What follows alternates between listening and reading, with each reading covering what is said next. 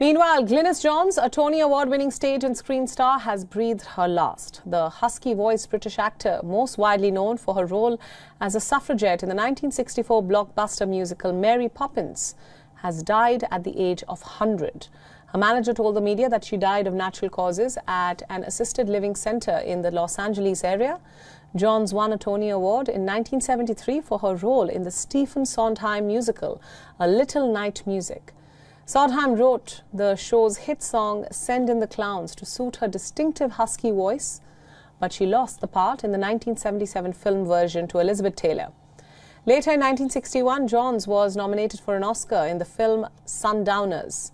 In a movie career that spanned for more than 60 years, she appeared in dozens of films, but her role in Mary Poppins as Winifred Banks was the most iconic one.